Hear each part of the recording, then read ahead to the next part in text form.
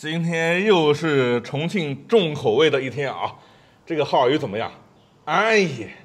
但是啊，我们今天的主角是这个土豆腐，比鱼还好吃的土豆腐。兄弟们，今天我们在重庆江北啊，吃一个不一样的麻辣火锅，土豆腐是特色，现做的啊，还是重庆江北区的非遗。走，看一下，这边正在做啊。这个为什么有点发黑啊？这是黑豆腐黄豆混合起来的是吧？哎，对，混合得起来。兄弟们，这样做的豆腐你们羡慕吗？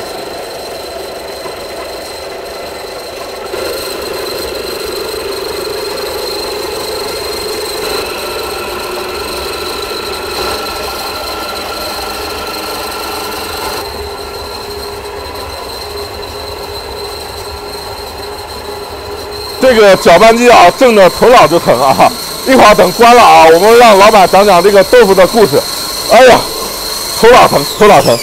哎，哇，整个世界安静了啊！你们那个一天要做多少锅啊？上午2锅，下午2锅。4锅多少斤呢200斤左右嘛。那你这200斤土豆腐还批发给别人啊？自己店都不够用，没外卖。煮好的熟姜，经过这个砂锅过滤。做豆腐都得这样滤吧？我们这种做法，它是这种。我看那个做豆花也是滤是吧？是的，它那是过生姜，它是打好以后直接就过滤。哦，它是生的滤啊。嗯，对。你们家做这个豆腐做了几代人了？我这辈第4代了。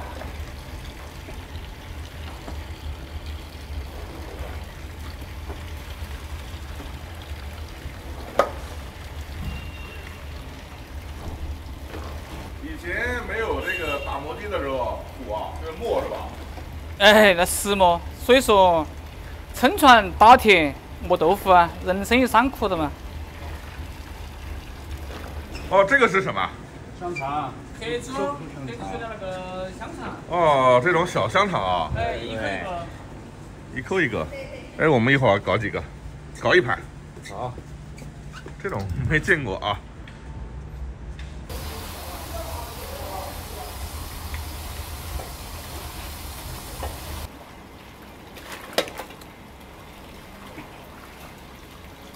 兄弟们，考你们一个啊，豆腐是谁发明的啊？头2年在淮南八公山吃过一次豆腐宴啊，当时就感慨，豆腐可以做那么多菜。滤好的熟姜，再次回锅。那这个豆渣现在扔掉吗？以前是喂猪是吧？现在只有扔了。怎么想起来做了土豆腐，开个鱼火锅的啊？家头经常有朋友来，就吃我们家的鱼和豆腐煮起吃，但我感觉好吃，后面就个人开店了嘛。哦，索性就开个店。哎，对。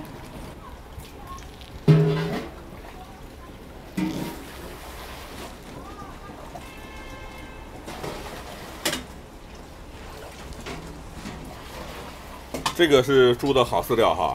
可惜了，现在。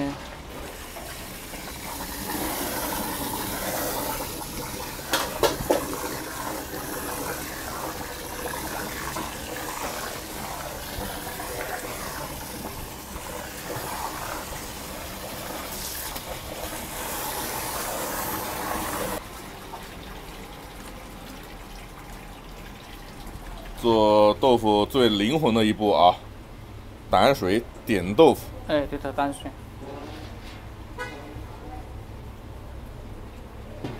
这边又一锅豆浆下锅，1天4锅200斤，全部自己鱼火锅用掉。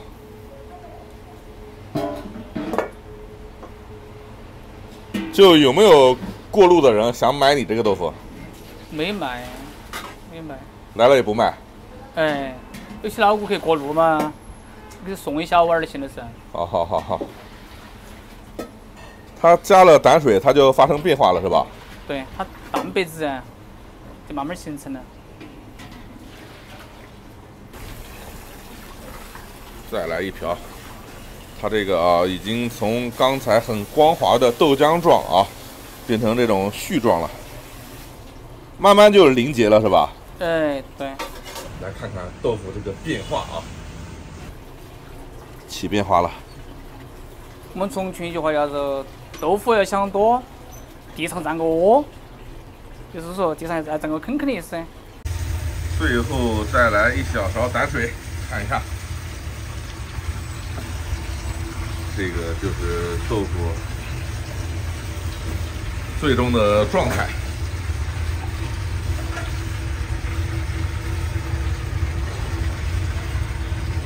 漂亮！今天又是重口味的一天啊！我们吃这个土豆腐鱼火锅，豆腐还是热的啊，刚出来。到重庆以后啊，真的就是上辣嘴皮子，下辣勾门子，两面爽。看一下这一锅火锅底料啊，只卖18。重庆这个火锅啊，内卷太严重了。千滚豆腐万滚鱼，先下土豆腐，豆腐煮的全部飘起来啊。我们下耗儿鱼。哦，这个耗儿鱼大啊。他们家特色是缩面鱼，我们今天点的是耗儿鱼。哇，这个画面啊，巴适的拌。我要着重讲一下这个，就刚才门口看的小香肠啊，好吃的一批，我都吃了一盘了啊。麻，肉很有嚼劲，肥得多啊，这种就应该吃肥得多，一口爆汁。捞豆腐，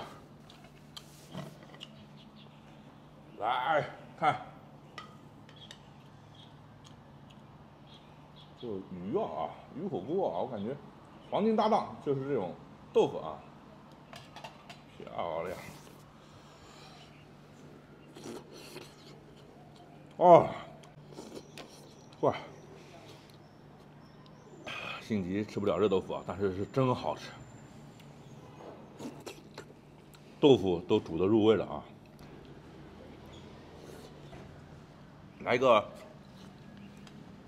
豆腐盖饭，再来一块，真的啊，比鱼还好吃啊！昨天晚上我们来采购点了啊，巴适。